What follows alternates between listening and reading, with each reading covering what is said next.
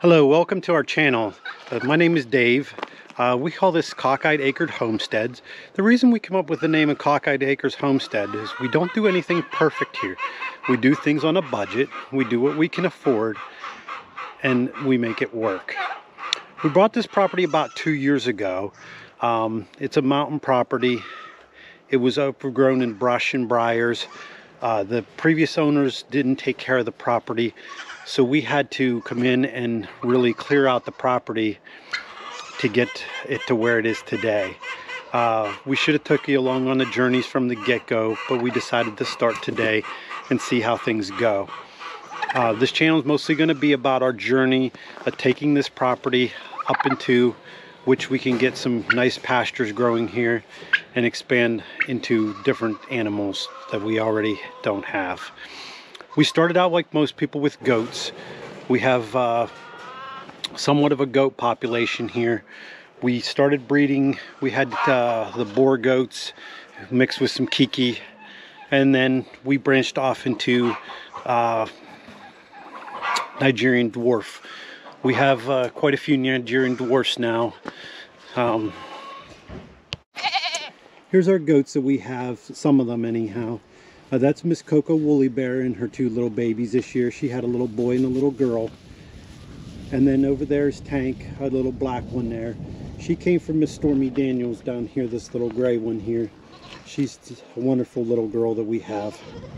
Over here is Miss Daisy. Daisy was born here on this homestead along with Coco Woolly Bear, and that's her little baby laying in front of her. I have another little girl right here. Come here. Let's say hi to the camera. Say hi to the camera. Say hi to the camera. There you go.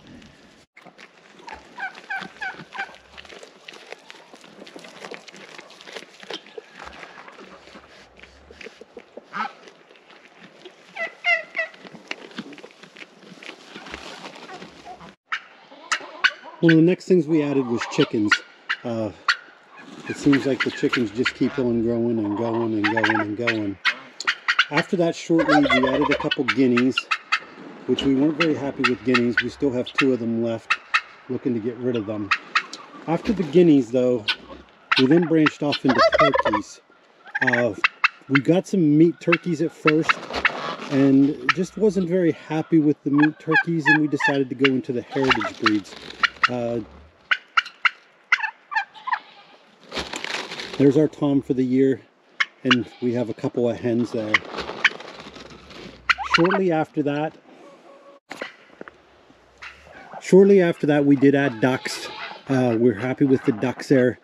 They do lay eggs pretty well. We collect eggs every day. One thing is, though, that the ducks, my wife doesn't really like the duck meat. So we quit kind of breeding them so much, and we've kept them down to just these 5. This is our first year with geese. We decided to go with the Chinese geese. We have 2 females right now. We're looking to add a male.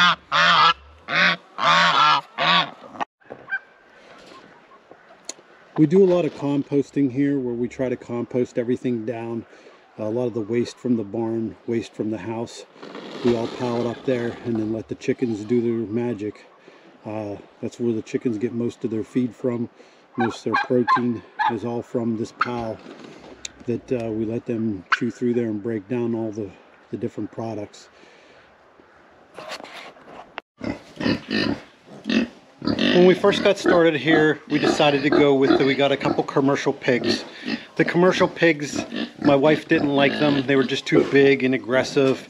And so we decided to go with some of the more traditional heritage breed homesteading pigs. So we went out and we got a Kuni, American Guinea Hog, and a Michon pig. And then we got a male, which is a Kuni. And we've been breeding pigs now for, this is our first litters here on the farm at the homestead here. Here's some of our little babies if you want to take a look at these. So this here's one of the American Guinea Hogs, the Kuni cross. Back there's a Kuni. Here's a mama pig. She's a little protective at times. Then we have, here's one of the little Kuni. Here's another little Kuni. And there's an American Guinea called Kuni Kuni Cross. With us raising our own chickens, we also allow them to hatch their eggs whenever they want to. When the hens go broody, that's when we let them hatch the eggs. When they hatch out, then we raise them up. Any of the males we usually butcher off. We'll keep a couple of the females to add some new egg layers, but then we also butcher a lot of those too. So last week we had a nice little addition. Here's the mama, and she's got 4 little chicks with her. She's doing great.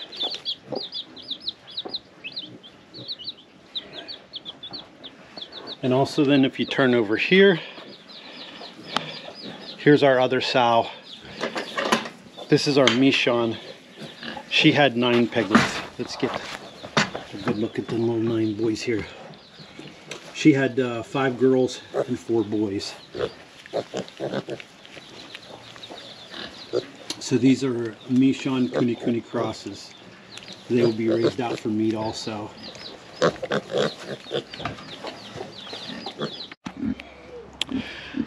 As you saw there, that was our sows. This here is our male. He is a nice little Kuni Kuni male. We've had him for about a year now. He's nice and friendly. These are the piglets that were born last year. We have 3 of them there. We're raising them out for meat. They're all for meat purposes. We started out with 25 acres here. Now the ground is kind of rocky.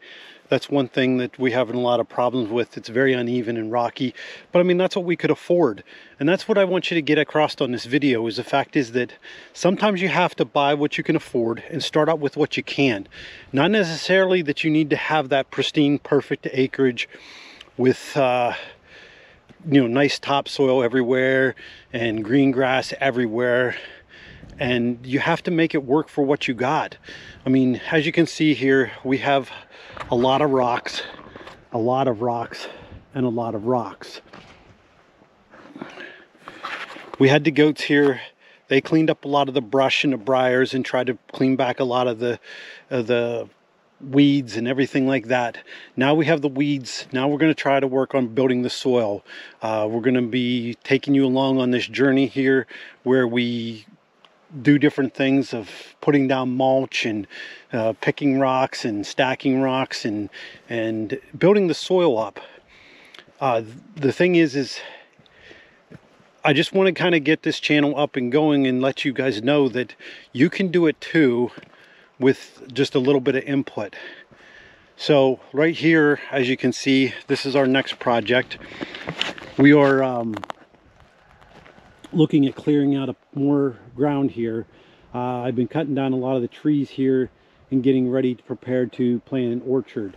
I want to go ahead and dig swales and put in different trees. We want to plant fruit trees and nut trees and do like a whole permaculture understory system with the berry bushes, and we're going to experiment with a bunch of different type. We want to look into more traditional native plants, things that are native to this area, Pennsylvania. I find that it's easier to grow things that are actually native to your area than trying to grow in exotic things that don't belong in your area that have been transplanted into the area. If you could, please like and subscribe to this channel and follow us along on this journey as we begin this new adventure. Thanks again for watching.